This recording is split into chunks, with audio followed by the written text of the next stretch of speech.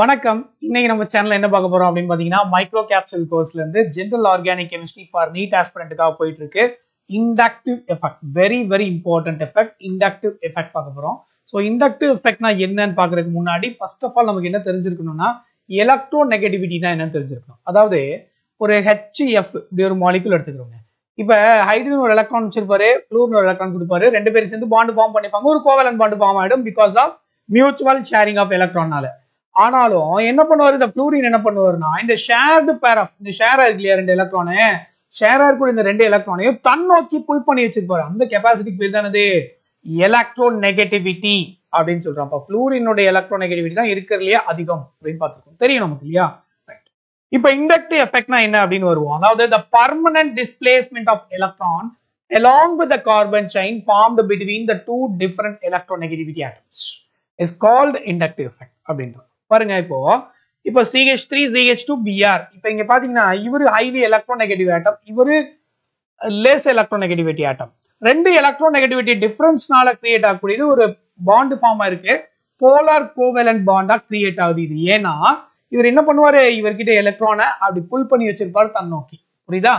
அப்போ அதனாலதான் என்ன இருக்கு, electron density towards to the more electronegative ஆட்டம். அதனாலதான் இங்க நெகட்டிவ் சார்ஜும் இவர் மேல பாசிட்டிவ் சார்ஜ் இருக்கும். புரியுதுங்களா? அப்ப which creates a polar covalent bond அப்படின்னு சொல்றோம். புரியுதா? அடுத்து பாருங்க, this effect works up to 3 carbon atoms. After that it will disappear. பாருங்களா 1 2 3 4 இப்படி கார்பன் எடுத்துக்கிறோம்னு வச்சுக்கோங்களேன். ஒரு Br எலக்ட்ரோநெகட்டிவிட்டி ஆட்டம் இருக்கு. இது எது வரைக்கும் புல் பண்ணும் அப்படின்னு பாத்தீங்கன்னா 1 2 3 ஒரு 3 கார்பன் வரைக்கும் புல் பண்ணும். அதுக்கப்புறம் எஃபெக்ட் டிசப்பியர் ஆகும். இங்க இருந்து புல் பண்ணாது, ஏன்னா ரொம்ப கம்மியாயிடும். புரியுதா? டிஸ்டன்ஸ் அதிகமாயிடுது, அதனால கம்மியாயிடும். சரியா? அதே மாதிரி usually it takes place only in sigma bond. Sigma பாண்ட்ல மட்டுமே நடக்கக்கூடிய எஃபெக்ட் அப்படின்றோம். புரியுதா? அடுத்து முக்கியமானது, இது வேற எப்படி டிஃபைன் பண்ணலாம் அப்படின்னு பாத்தீங்கன்னா ability of a substance either to donate R withdraw electron density to the attached carbon. Attached கார்பனோட கார்பனுக்கு எலக்ட்ரானை கொடுக்குதா, எலக்ட்ரான் அங்க இருந்து இழுக்குதா அப்படிங்கறத பொறுத்து இதை டிசைட் பண்ணலாம் அப்படின்றாங்க. So order of inductive effect எப்படி இருக்கும் அப்படின்னு பாத்தீங்கன்னா SP அதிகமா இருக்கும், SP2 கம்மியா இருக்கும், SP3 ரொம்ப கம்மியா இருக்கும். சரிங்களா? ஏன்னா S கேரக்டர் டிக்ரீஸ் ஆகும். S கேரக்டர்னா உங்களுக்கு தெரியும் நினைக்கிறேன் ஆல்ரெடி. அதாவது SP அப்படின்னா இங்க SP2 இங்க SP3. சரிங்களா? அப்ப டோட்டலா இங்க 2 இருக்கு, இங்க 3 ஆர்பிட்டல் இருக்கு, இங்க 4 ஆர்பிட்டல் இருக்கு. அப்ப 100 டிவைடட் பை 2, இங்க 100 டிவைடட் பை 3, இங்க 100 டிவைடட் பை 4. அப்ப எஸ்க்கு எவ்வளவு கான்ட்ரிபியூஷன் வரும்னு பாருங்க. ஏன்னா இதுல அப்படியே ஹாஃபா டிவைட் பண்ணலாம், டிவைட் பண்ணி ரெண்டா பங்கணும். அப்ப 50% S 50% P. ஓகேங்களா? அப்ப இங்க பாத்தீங்கன்னா ஒரு S 2 P, அப்ப 33.3% S இருக்கும், 66.6% P இருக்கும். புரியுதா? இங்க 25% தான் S இருக்கும், 75% P இருக்கும். ஏன்னா ஒரு S 3 P.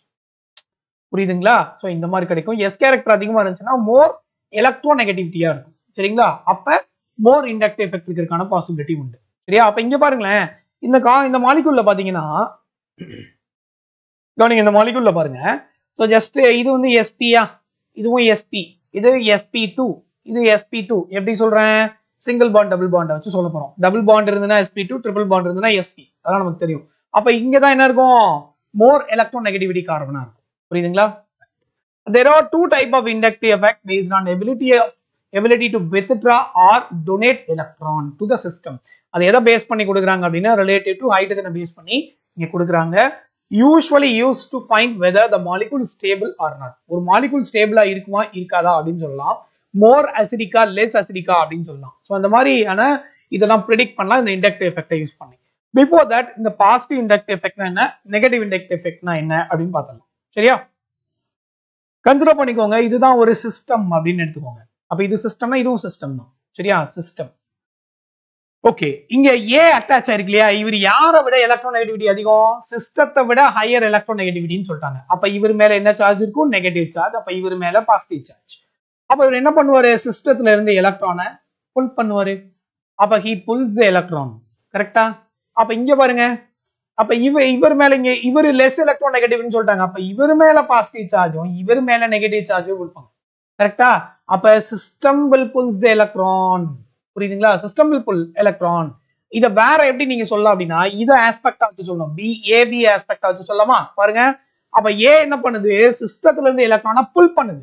அப்ப B என்ன பண்ணுது சிஸ்டத்துக்கு எலக்ட்ரானை புஷ் பண்ணுது புரியுதுங்களா அப்ப எலக்ட்ரானை கொடுக்கிறதுனால இதுக்கு பேர் என்ன பிளஸ் ஐ எஃபெக்ட் பாசிட்டிவ் இண்டக்டிவ் எஃபெக்ட் அப்படின்னு சொல்லலாம் அங்க இருந்து எலக்ட்ரானை புல் பண்றதுனால இழுக்கிறதுனால இது என்ன சொல்லலாம் மைனஸ் ஐ எஃபெக்ட் அப்படின்னு சொல்லலாம் சரிங்களா அப்ப மைனஸ் ஐ எஃபெக்டிங் குரூப் பிளஸ் ஐ எஃபெக்டிங் குரூப் அப்படின்னு என்னன்னு பார்க்கலாம் சரியா புரியுது இல்லையா ரொம்ப சிம்பிள் இப்போ electron donating effect R plus ஐ எஃபெக்ட் எப்படி இருக்குன்னு பார்க்கலாம் அதாவது பிளஸ் ஐ எஃபெக்ட் அப்படின்னா the group attached to a carbon easily donates electron ஈஸியா எலக்ட்ரானை டொனேட் பண்ணும் யூசுவலா இது யாரா இருப்பாங்க அப்படின்னா ஒரு ஆல்கைல் குரூப்பா இருப்பாங்க சரிங்களா அவங்க கிரியேட் பண்றது அந்த ரிலே ஆகும் அப்படியே அந்த த்ரூ த செயின் வழியா அப்படியே ரிலே ஆயிட்டு இருக்கும் அந்த எஃபெக்ட்டுக்கு பேர் தான் என்னது பாசிட்டிவ் இண்டக்டிவ் எஃபெக்ட் அப்படின்னு சொல்றோம் புரியுதா ஃபார் எக்ஸாம்பிள் இப்போ இந்த மாதிரியான groups methyl group ethyl group NH2 group OCH3 group இது எல்லாமே என்னது ஆல் ஆர் பிளஸ் ஐ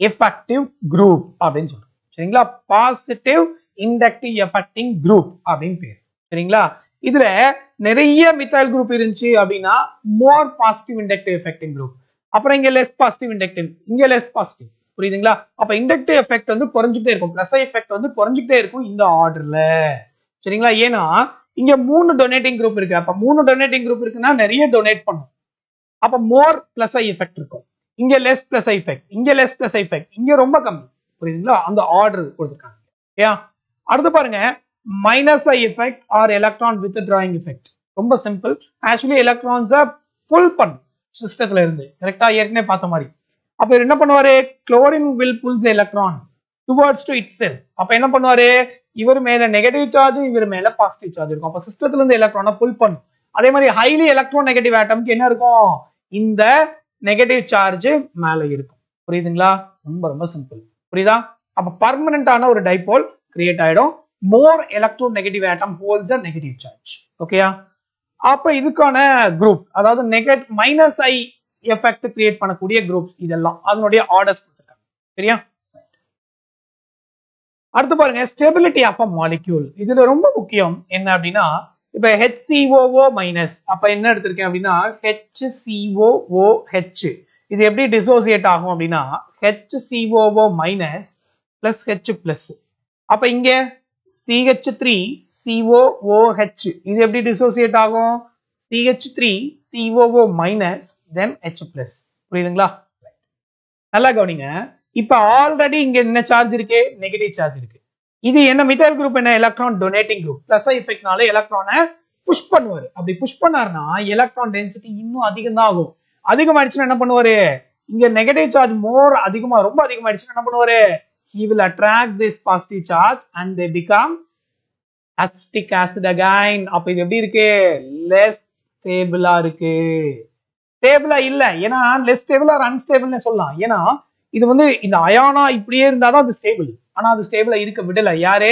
இந்த மித்தைல் குரூப் என்ன பண்ணுது எலக்ட்ரானை கொடுத்து இங்க ஆக்சிஜன் மேல எலக்ட்ரான் டென்சிட்டி இன்க்ரீஸ் பண்ணிடுச்சு அப்படி இன்க்ரீஸ் பண்ணதுனால it will attract again the positive charge to become backward reaction நடக்க ஆரம்பிச்சிடும் புரியுதா அப்ப பேக்வர்ட் ரியாக்ஷன் இங்க பாசிபிள் ஆக ஆரம்பிச்சிடும் புரியுதுங்களா அதனால இது வந்து ஸ்டேபிளா இருக்காது அதனாலதான் என்ன சொல்லுவோம் டீஸ்டெபிலைசேஷன் of ion will be taking place இந்த அயானுடைய ஸ்டெபிலிட்டி குறைஞ்சிருது அதனால திருப்பி என்ன ஆயிடும் H+ ஓட ரியாக்ட் ஆகி அசிட்டிக் ஆசிடா ஃபார்ம் ஆயிடும் புரியுதா இப்ப இதுவே format ion is comparatively more stable இத கம்பேர் பண்ணும்போது இது மோர் ஸ்டேபிள் சரிங்களா ஏன்னா லெஸ் பிளஸ் ஐ எஃபெக்ட் இங்க வந்து பிளஸ் ஐ எஃபெக்ட் ரொம்ப கம்மி புரியுதுங்களா அதனால இந்த நெகட்டிவ் சார்ஜ் அப்படியே இருக்கும் நெகட்டிவ் சார்ஜ் அப்படியே இருக்குன்னா இந்த பாசிட்டிவ் சார்ஜ் H+ அப்படியே இருக்கும் அப்ப இந்த HCO மைனஸ் இது எப்படி இருக்கு ஸ்டேபிளா இருக்கு இது ஸ்டேபிள் அப்படின்னா இது அப்படியே இருக்கும் இது அப்படியே எக்ஸிஸ்ட் ஆகும் அப்ப வெளியே போன H+ வெளியே போனதுதான் அப்ப H+ வெளியே போயிடுச்சுன்னா அப்படி இருக்கும் மோர் அசிடிக்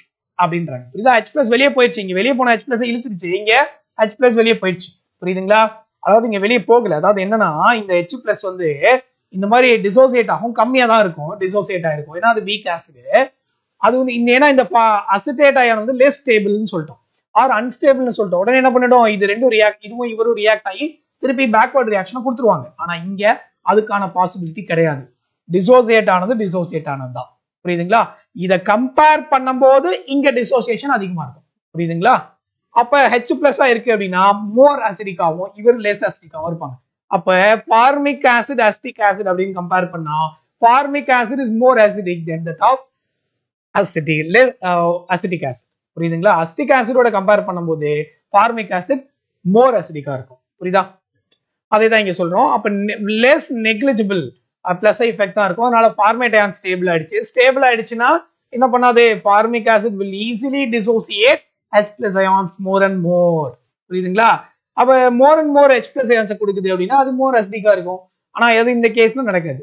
சரிங்களா? ஏன்னா மித்தைல் குரூப் எலக்ட்ரான் டொனேட்டிங் குரூப்பா இருக்கு. ஓகே, இப்ப இதுவே ஒரு இந்த மாதிரியான ஒரு மாலிகுல், அதாவது ஒரு மைனஸ் எஃபெக்ட் இருக்கக்கூடிய குரூப்பை, இது வந்து ஒரு மைனஸ் எஃபெக்ட் இருக்கக்கூடிய குரூப், இதை வந்து ஒரு மாலிகுலோட அட்டாச் பண்றோம். அப்ப எலக்ட்ரான் டென்சிட்டியை குறைக்குது அப்படின்றாங்க. எப்படின்னு பார்க்கலாமா? Electron density effectively ரெடியூசஸ்ன்றாங்க. பாருங்களேன், இங்க ஆக்சிஜன் வந்து ஹைலி எலக்ட்ரான் நெகட்டிவ் தானே, கரெக்டா? அப்ப இவர் எலக்ட்ரான் நெகட்டிவ்னா இவருக்கு எலக்ட்ரான் தேவைப்படும். சரியா? இப்ப இவர் எலக்ட்ரான் நெகட்டிவா இருக்காரு.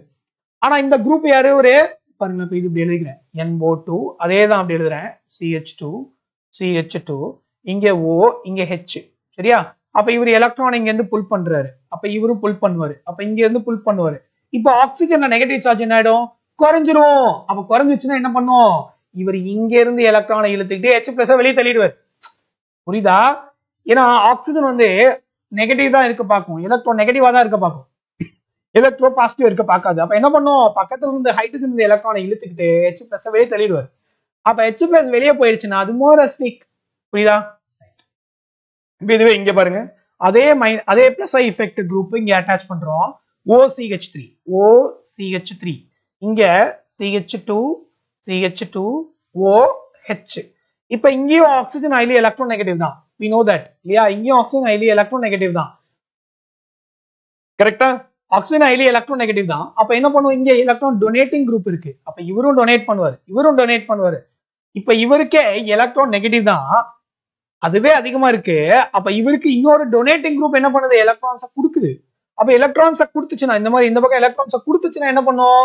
நெகட்டிவ் சார்ஜ் இன்னும் அதிகமாகுமே தவிர அப்ப என்ன பண்ணாது? இவருக்கு எலக்ட்ரான் தேவைப்படாது. அப்ப இங்க இருந்து புல் பண்ண மாட்டாரு.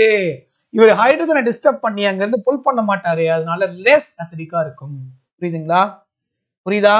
இங்க எலக்ட்ரானை, அதாவது இங்க எலக்ட்ரான், அதாவது இந்த கேஸ்ல பாத்தீங்கன்னா NO2 குரூப் வந்து ஒரு எலக்ட்ரான் வித்ட்ராயிங் குரூப். அப்ப ஆக்சிஜன் மேல இருக்கக்கூடிய நெகட்டிவ் சார்ஜை குறைச்சிருச்சுன்னா இதுக்கு தேவையான எலக்ட்ரானை இங்க இருந்து எடுத்துக்கும். அப்ப H+ ஈஸியா வெளியே போயிடும். இங்க ஆல்ரெடி அவர் நெகட்டிவ் சார்ஜ் தான் இருக்காரு, அந்த நெகட்டிவ் சார்ஜ் இன்னும் இன்க்ரீஸ் பண்றாரு. யார்? இந்த மித்தைல் குரூப் தான். இந்த மீத்தாக்சி குரூப் என்ன பண்ணுது? எலக்ட்ரான் டென்சிட்டி இன்க்ரீஸ் பண்ணுது. அப்ப மாலிகுல் டீஸ்டபிளைஸ் ஆயிடுது. அப்போ என்ன பண்ணாது? அப்ப அயான் வந்து டீஸ்டபிளைஸ் ஆயிடும். அப்ப இந்த H+ ல இருந்து எலக்ட்ரானை புல் பண்ணி இவர் என்ன பண்ண மாட்டாரு? H+ வெளியே தள்ள மாட்டாரு. அப்ப இது லெஸ் அசிடிக்கா இருக்கும். அப்ப இந்த மாலிகுல் ரெண்ட கம்பேர் பண்ணா யார் மோர் அசிடிக்? இவர் தான் மோர் அசிடிக். புரியுதுங்களா? அடுத்து பாருங்க, to check for acidity among unsaturated compounds. அதாவது ஒரு அன்சாச்சுரேட்டட் காம்பவுண்ட்ஸை செக் பண்ணும்போது நீங்க என்ன பண்ணணும் அப்படின்னா ஹைபிரிடைசேஷன் செக் பண்ணுங்க, ரொம்ப முக்கியம். சரிங்களா? ஹைபிரிடைசேஷன் செக் பண்ணும். ஃபார் எக்ஸாம்பிள், இப்ப இங்க யாரு அப்படின்னா இது sp ஹைபிரிடைஸ்ட், இது sp2 ஹைபிரிடைஸ்ட், இது sp3 ஹைபிரிடைஸ்ட். நம்ம ஆல்ரெடி பார்த்தோம், இங்க s கேரக்டர் மோர் அதிகமா இருக்கும். எங்க அதிகமா இருக்கும்? More is the s character அப்படின்னா more is electronegativity, more is எலக்ட்ரோநெகட்டிவிட்டினா more is acidic. அப்ப நமக்கு ஆல்ரெடி தெரியும் இங்க 50% s கேரக்டர் sp ல, இங்க வந்து 33% தான் s கேரக்டர், இங்க 25% தான் s கேரக்டர். புரியுதுங்களா? அப்ப யார் மோர் s கேரக்டர்? இவர் தான் s கேரக்டர். அப்ப அவர் தான் மோர் அசிடிக்கா இருப்பார். புரியுதுங்களா? சொல்ல புரியுதா? இந்த மாதிரி ஃபைண்ட் அவுட் பண்ணுங்க. அடுத்து பாருங்க, இப்ப in case of கார்போகேட்டயான்ஸ்ல plus I group என்ன பண்ணுது, எப்படி ஸ்டெபிலைஸ் பண்ணுதுன்னு பார்க்கலாம். பாருங்களேன், இப்ப என்ன பண்ணுனா 3 எலக்ட்ரான் டொனேட்டிங் குரூப் இருக்கு, கரெக்டா? அப்ப பாருங்களேன், இந்த டென்சிட்டி, அதாவது pushing the electron density towards to center positive charge. இந்த பாசிட்டிவ் சார்ஜினுடைய சென்டருக்கு எலக்ட்ரானை கொடுத்து என்ன பண்ணுது? எலக்ட்ரானை கொடுத்து இந்த சார்ஜ் நியூட்ரலைஸ் பண்ண பார்க்கும். அப்படி பார்த்துனா அது மோர் ஸ்டேபிள் ஆகும். அதனாலதான் 3 டிகிரி கார்போகேட்டயான் மோர் ஸ்டேபிள் ஆகும், 2 டிகிரி கார்போகேட்டயான் லெஸ் ஸ்டேபிள் ஆகும், 1 டிகிரி கார்போகேட்டயான் வெரி லெஸ் ஸ்டேபிள் ஆகும் இருக்கும். ஏன்னா இங்க ரெண்டே எலக்ட்ரான் டொனேட்டிங் குரூப் தான், இங்க ஒரே ஒரு எலக்ட்ரான் டொனேட்டிங் குரூப் தான். புரியுதுங்களா? இந்த மாதிரி. நெக்ஸ்ட் பாருங்க, எலக்ட்ரோநெகட்டிவிட்டிக்கும் இண்டக்டிவ் எஃபெக்ட்டுக்கும் இடையில இருக்கக்கூடிய ரிலேஷன்ஷிப் எப்படி இருக்குன்னு பார்க்கலாம். பாருங்க, இங்க ஒரு கார்பாக்சிலிக் ஆசிட் கொடுத்துருக்காங்க. இதுல வந்து ஒரு ஹைட்ரஜன் இருக்கு. இந்த ஹைட்ரஜன் வேலை அயோடின், புரோமின், குளோரின், ஃப்ளூரின் இப்படி இருக்கு. இப்ப இந்த இதுல 4ல யார் highly electronegative? Fluorine highly electronegative. அவ மோர் ஸ்ட்ராங்கா புல் பண்ணுவாரு எலக்ட்ரான். அப்ப ஆக்சிஜன் மேல எலக்ட்ரான் டென்சிட்டி ரொம்ப குறைஞ்சிரும். குறைஞ்சிருச்சுன்னா ஹைட்ரஜன்ல இருந்து எலக்ட்ரான் எடுத்துட்டு H+ வெளியே தள்ளிடுவாரு. அப்ப இவர் மோர் அசிடிக். அப்ப அசிடிக் கேரக்டர் என்ன ஆயிட்டு இருக்கு? இங்க இருந்து போக போக இன்க்ரீஸ் ஆயிட்டு இருக்கு. புரியுதுங்களா? Very very important. புரியுதா? புரியுது இல்லையா? ரொம்ப சிம்பிள். அப்ப ஹைட்ரஜன் வந்து அதனுடைய பிளஸ் எஃபெக்ட் ரொம்ப கம்மி. ஆனா இங்க பாருங்க இது மைனஸ் எஃபெக்ட். எலக்ட்ரானை புல் பண்ணு. எலக்ட்ரானை கார்பன் வந்து புல் பண்ணும் ஃப்ளூரின். ஃப்ளூரின் மோர் ஸ்ட்ராங்கா புல் பண்ணுது when compared to குளோரின். அதனால அது மோர் அசிடிக்கா இருக்கு ஃப்ளூரின் இருக்கக்கூடிய ஆசிட். புரியுதுங்களா? ரொம்ப ரொம்ப சிம்பிள். ஓகே. அடுத்து பாருங்க இந்த ரெண்டுல யார் மோர் அசிடிக்? பிளஸ் எஃபெக்ட்னால இவர் லெஸ் அசிடிக் ஆயிடுவாரு, இவர் மோர் அசிடிக். we know that இல்லையா? இங்க அதே கேஸ் தான். பாருங்க இப்ப இப்படி ஒரு எலக்ட்ரான் வித்ட்ராயிங் குரூப் இருக்கு. இங்க ஒரே ஒரு எலக்ட்ரான் வித்ட்ராயிங் குரூப் தான் இருக்கு. அப்ப 2 எலக்ட்ரான் வித்ட்ராயிங் குரூப் இருக்குன்னா இந்த ஆக்சிஜன் மேல இருக்கக்கூடிய நெகட்டிவ் சார்ஜ் ரொம்ப குறைச்சிருவாங்க. H+ இருந்து எலக்ட்ரான் அவர் எடுத்துட்டு H+ வெளியே தள்ளிடுவாரு ஈஸியா. புரியுதா? அப்படி தள்ளிட்டாருன்னா இவர் மோர் அசிடிக்கா இருப்பாரு. இங்க அது கம்மியா இருக்கும். ஏன்னா ஒரே ஒரு எலக்ட்ரான் வித்ட்ராயிங் குரூப் தான் இருக்கு. இப்ப இந்த கேஸ்ல பாருங்க இது எலக்ட்ரான் வித்ட்ராயிங் குரூப். அப்ப இந்த ஆக்சிஜன் மேல இருக்கக்கூடிய நெகட்டிவ் சார்ஜ இது என்ன பண்ணணும்? குறைக்கும். அப்படி குறைச்சதுன்னா ஆக்சிஜன் எலக்ட்ரான் தேவை. அவர் என்ன பண்ணுவாரு? ஹைட்ரஜன்ல இருந்து எலக்ட்ரானை எடுத்துட்டு H+ வெளியே தள்ளிடுவாரு. புரியுதா? அப்ப இது H+ சீக்கிரம் வெளியே வந்துச்சுன்னா மோர் அசிடிக். இங்க எலக்ட்ரான் டொனேட்டிங் குரூப் இருக்கு. அப்ப எலக்ட்ரான் டென்சிட்டி ஆன் ஆக்சிஜன் அதிகமாயிடும். அப்ப இவங்க 2 பேரும் பாண்ட் பிரேக் ஆக மாட்டாங்க. அப்ப H+ ஈஸியா வெளியே போகாது. ஈஸியா வெளியே போகும், இங்க போகாது. அப்ப இது யார் மோர் அசிடிக்? இவர் தான் மோர் அசிடிக். யார் H+ அதிகமா ஃபாஸ்டா ரிலீஸ் பண்றாங்களோ அவர் மோர் அசிடிக். புரியுதுங்களா? அடுத்து இந்த கேஸ்ல பாருங்க இதுல ரெண்டுலயுமே மைனஸ் எஃபெக்ட் தான். Minus effect. ஏன்னா புரோமின் ஃப்ளோரின் ரெண்டுமே மைனஸ் எஃபெக்ட் தான். ஆனா யார் ரொம்ப இந்த ஆக்சிஜன் மேல இருக்கக்கூடிய நெகட்டிவ் சார்ஜ் ரெடியூஸ் பண்றாங்க அப்படிங்கறத பொறுத்து இருக்கு. புரியுதா? யாரு? Fluorine is highly electron negative element இந்த என்டையர் பீரியாடிக் டேபிள். கரெக்டா? அப்ப இவர் தான் என்ன பண்ணுவாரு? மோர் ரெடியூஸ் பண்ணுவாரு. நிறைய நெகட்டிவ் சார்ஜ் ரெடியூஸ் பண்ணுவாரு. பண்ணாருன்னா இவருக்கு தேவையான எலக்ட்ரான் ஆக்சிஜன் என்ன பண்ணுவாரு? ஹைட்ரஜன் இருந்து எடுத்துக்கிட்டு ஹைட்ரஜனை H+ வெளியே தள்ளிடுவாரு. அப்ப இவர் தான் மோர் அசிடிக்கா இருப்பார். புரியுதுங்களா? சொல்ல புரியுது இல்லையா? I think so. இந்த வீடியோ உங்களுக்கு பிடிச்சிருக்கும்னு நினைக்கிறேன். வீடியோ பிடிச்சிருந்தா மறக்காம லைக் பண்ணுங்க. முக்கியமா வீடியோவை ஷேர் பண்ணுங்க. உங்க ஃப்ரெண்ட்ஸ்க்கு சொல்லுங்க. Thank you so much for watching. Thank you. Keep clean, go green. நன்றி, வணக்கம்.